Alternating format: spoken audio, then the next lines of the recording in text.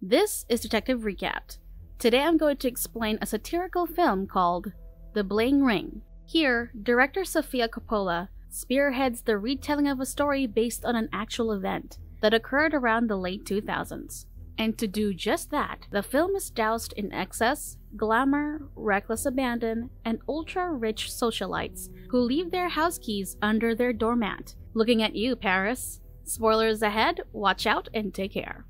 Like any proper critic of vapid celebrity culture, The Bling Ring kicks off by thrusting us into a dizzying house of lavish luxury and opulence, filled to the brim with excessive designer items that has you wondering if this is an opening sequence or a logo quiz. Several teenagers have snuck into said house, and now they're bagging all of the expensive items, which are no doubt worth more than our life savings. Quite harrowing, really. The introductory scene ends with a CCTV clip of the culprits sneaking out of the house.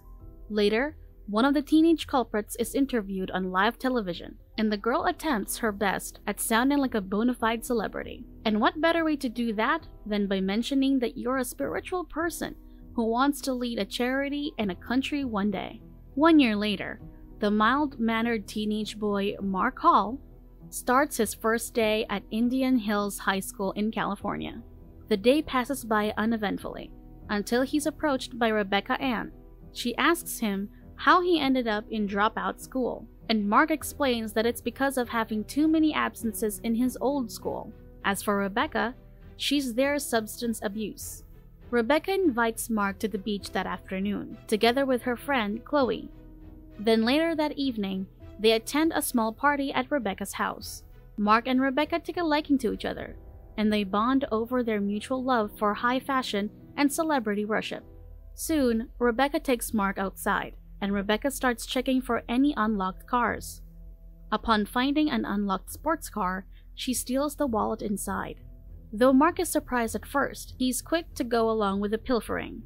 The instant connection didn't just hit them, it came crashing into them like a truck. Or a sports car, to be more on brand. Mutual interests aside, it's not every day you get to help your new well-to-do friend rob other well-to-do people blindly. But though the road ahead looks paved with sirens, Mark's still in it for the ride. After a while, two things become clear. One, Mark is self-conscious. It shows in the way he moves and behaves, but he outright admits to this too. Two, that incident wasn't just a one-time thing. Rebecca, as it turns out, has an awful habit of stealing. One afternoon, Rebecca and Mark visit one of their peers' houses, and it's left unattended as the owners are on vacation. The power duo head inside to raid their belongings, and they pay extra attention to the expensive items and cash. Ever the daring one, Rebecca even uses the car in the driveway, stating that the family won't be home yet from vacation. Of course, Mark is nervous about getting caught, so he convinces her to leave with him. Later, Mark and Rebecca go shopping with their stolen money. Rebecca's definitely the kind of teenager that your parent probably warned you about as a kid.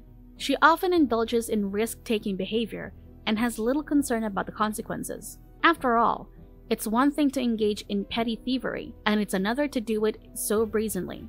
With how they don't bother hiding their faces and how they leave their fingerprints everywhere, it begs the question, does Rebecca think that she'll never get caught, or does she simply not care?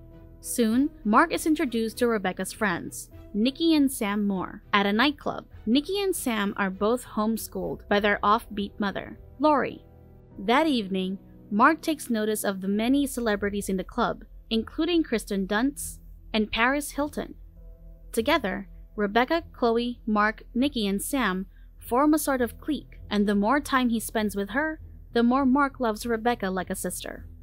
Being the ringleader of the group, Rebecca gets the idea to track down Paris Hilton's house. Mark looks it up on the internet and finds that it isn't very far.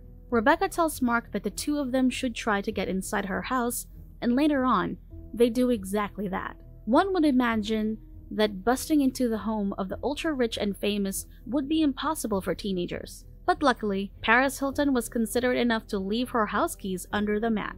Inside the house, Mark and Rebecca find an assortment of clothes and accessories that costs more than whatever metaphor we can come up with.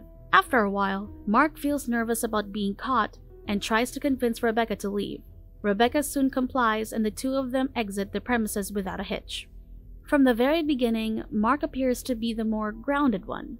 Unlike Rebecca, Mark still has some semblance of risk assessment, but it's all diluted by his desire to keep his friendship with Rebecca, along with their shared need or obsession to live the glamorous celebrity life. Because while they live very comfortable lives, they don't have the glamour, the flashiness that the press and other people like them would flock to.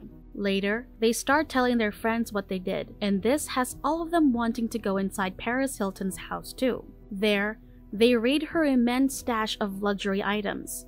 After an indulgent evening at the socialite's house, followed by some clubbing, the group gets into a car accident. As for Chloe, she gets taken into the station for driving under the influence of alcohol. The little gang of robbers has turned their little pastime into a full-on habit. After another visit to Paris Hilton's, they raid the homes of other celebrities, such as Megan Fox and Audrina Patridge. Along the way, Rebecca has Mark taking recreational substances with her too. At Megan Fox's place, Nikki finds a handgun. Sam takes a liking to the gun and irresponsibly plays with it. She pretends to shoot Mark, who tries to take a gun away from her. But of course, their antics don't go unpunished forever. Their heist in Orlando Bloom's house in particular earns them the attention of the police as their faces are caught on the security cameras. There are two kinds of entitlement at play here. The first is the kind that well-off people have, where if they want something, all they have to do is get it. This is especially obvious with how flippant they are about their heists, and how they're leaving their traces all over, like they're untouchable. Then there's the entitlement towards celebrities. People tend to feel like they should have the right and access to these celebrities' lives, and Rebecca's group just takes it a step further. Chloe takes Mark to her boyfriend, Ricky, the nightclub promoter.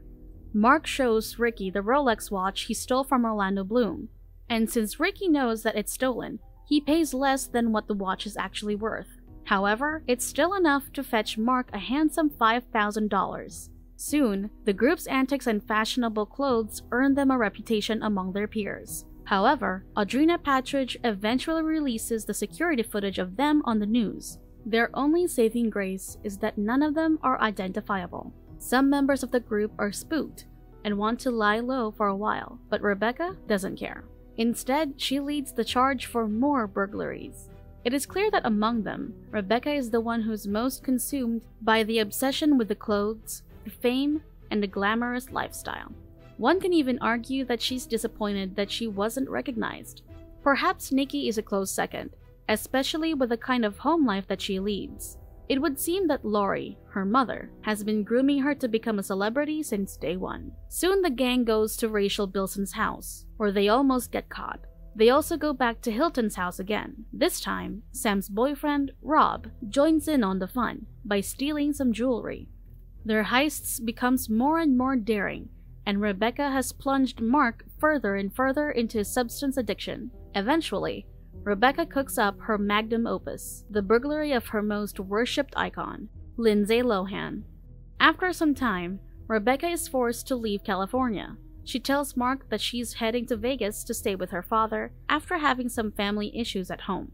Mark believes her and takes her to the terminal. Shortly after, a wide-scale arrest of all the known burglars is set in motion after the police have linked the security footages of all the known victims.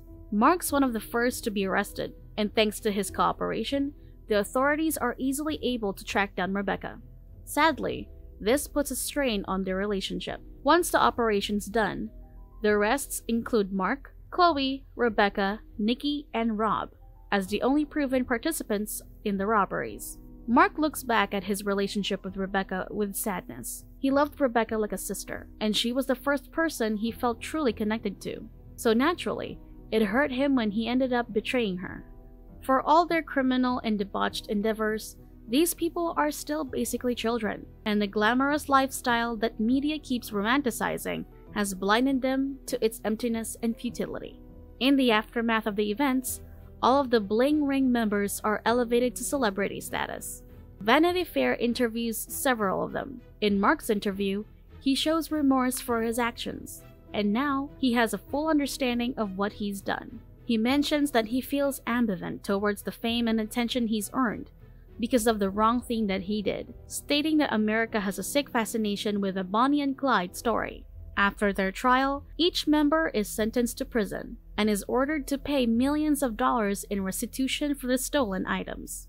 On the opposite side of the spectrum, there's Nikki. She ravishes every opportunity to have a camera pointed at her. During her Vanity Fair interview, she claims that she's some sort of religious humanitarian and shows total deniability of the fact that she was part of any of the burglaries. Ironically, Sam and Laurie seem proud and jealous of her newly attained fame.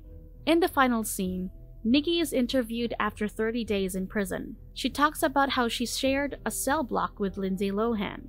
The host tries to speak about how scary it must have been for her that Lindsay was with her since Nikki was allegedly involved in the robbery of Lindsay's home. Nikki commits to her innocent act and changes the subject to promote her website where everyone can follow her journey. The film decides to center around Nikki at the very end. The reasoning behind this is that she seems to be the last of the prominent members of the gang to accept her situation and be honest with herself. But also, in Nikki, we find the film's essence. Nikki is a product of the over-romanticized glitter of celebrity culture. Everyone wants to be somebody, and as some critics have pointed out, with the rise of reality TV shows and the power of social media, the line between a regular person and a glorified celebrity is now blurred. Anybody can be a star. And with children, yes, children like Nikki. The appeal of a life being showered by praise and attention is irresistible. At her age, she's yet to fully understand what being a celebrity entails. And with the temptation nowadays to bask in the approval of strangers in social media, we must remember the fleeting nature of fame and how empty it can be. As a film, The Bling Ring is an attempt to critique the descendant life of celebrities and our obsession with them. It's meant to say that fame is not real, and it isn't the key to happiness. However, what's ironic about this film is that Sofia Coppola does too much of a good job in making the same excess look so good in her chic montages and fabulous camera shots, focusing on the glorious, gaudy opulence of wealth and luxury. But then again, perhaps there's nothing wrong with being just a bit fabulous. Just remember to put the key to your house in a more discreet place, like in a potted plant. Subscribe to watch more videos like this. Turn on notifications. And leave a like, it really helps the channel out. Thank you for watching.